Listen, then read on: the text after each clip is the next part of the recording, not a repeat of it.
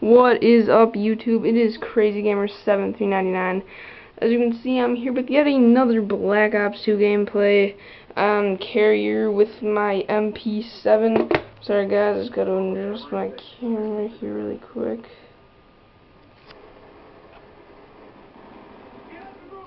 Alright, so this is the 52 and 12 gameplay I have been talking about. I am playing on multi-team, team deathmatch with two of my friends. Shout out to Riddling Panda and XXII Counter Lard. So yeah guys, I'm using the MP7 customized, and of course running my spy plane, lightning strike, and stealth chopper.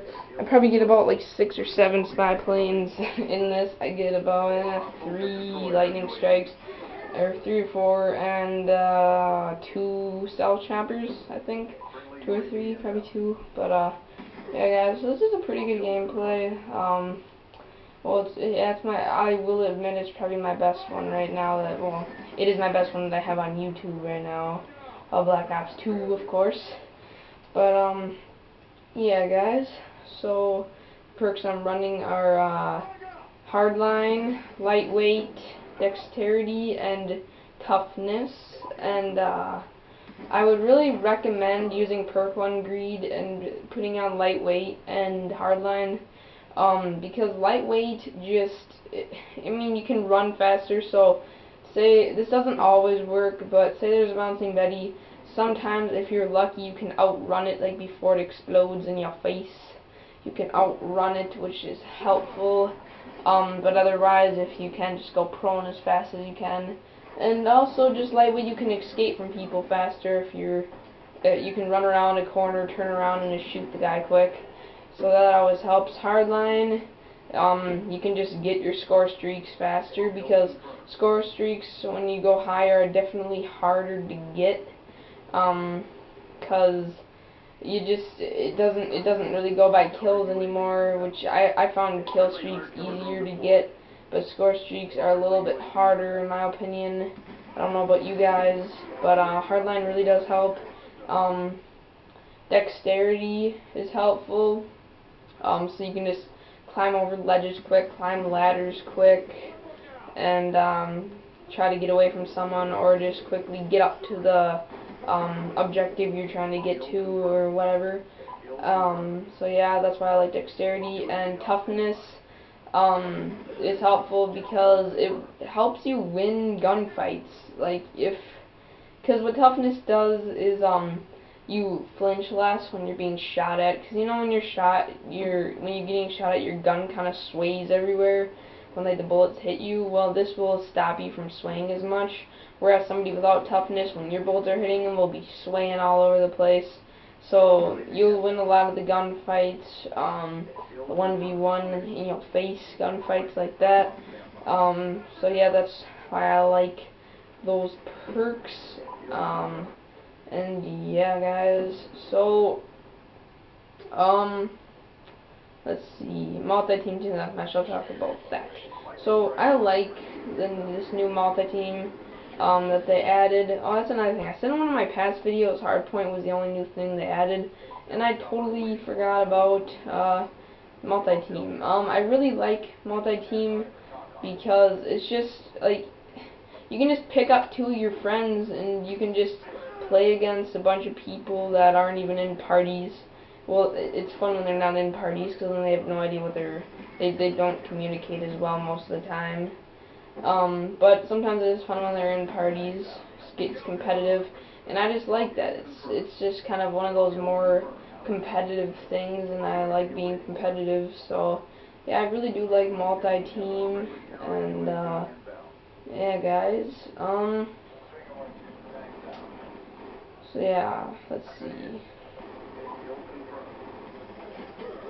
Alright, let's talk about lethal and tactical grenades. So well, they're not always grenades, they're lethal and tactical slots. So guys, I'm running grenades in this. That's all I'm running, because pick 10, you know, I run out of slots to put other stuff in. But I wouldn't recommend grenades. I just am using grenades because I'm a low level in this video. I'm like first prestige level 23 in this.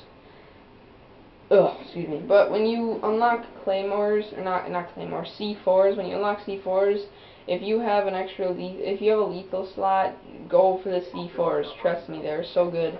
If you know how to use C4s well, use C4s. They help a lot. Grenades, I just do not like as much in this game.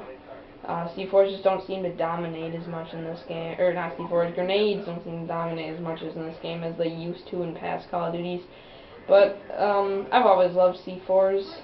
I've used them a long time actually, and I just really like them. If you don't know it, what makes C4s a lot easier is instead of when you throw them clicking RT to explode them and you pull the trigger, that just takes too long. If you throw it and you double tap X, it'll just blow them up, and that's just a way quicker, easier way to just get a kill with your C4s. And I really like C4s because if there's just like a spot where they're at an objective, they're really good for objective play, because if there's somebody at the objective and you know that they're around that one corner, just throw the C4 in there, blow it up, and you can get triples, quads, doubles, so yeah, pentas. But I mean, I just recently got a triple because I was on raid and they were in that. This is such a stupid, such a stupid death. Back to subject though. I was on raid and they were in that parking garage, and I knew they were around that corner by like all those cars. If you know what I'm talking about, you kind of understand. And I just threw the C4 in there, double tapped X, and boom, got my triple kill. And yeah, that's why I like C4s.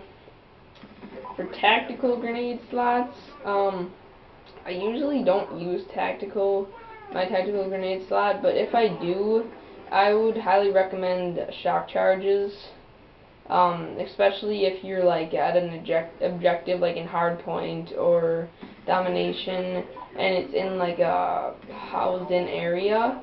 You can just throw those C4 or the shock charges down, and they're pretty much just like it not only does it just shock people and daze them so you can kill them, it just will let you know when somebody's coming through that door or whatever and coming in to try to kill you and get the objective. So it just kind of lets you know that, oh, there's someone coming.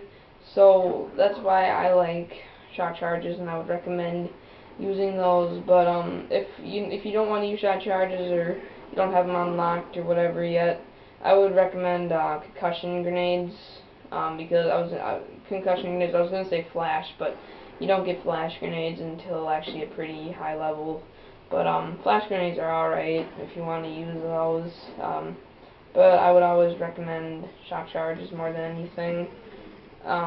Unless you really like are going for the objective and not planning to camp at the objective as much as get it and leave, I would use concussion grenades so those people can't move, and you can just kill them and get the objective and, you know, leave, or maybe you are going to camp there, but whatever. So yeah, shock charges and concussion grenades for tactical. So yeah guys, I hope you enjoyed this gameplay, 52-12, and yeah, this is my last Black Ops 2 gameplay that I have in my film slot for now. But I'll see you guys later, and I hope you enjoyed this video. Once again, this is the second time I said it, but I'll see you guys later. Bye.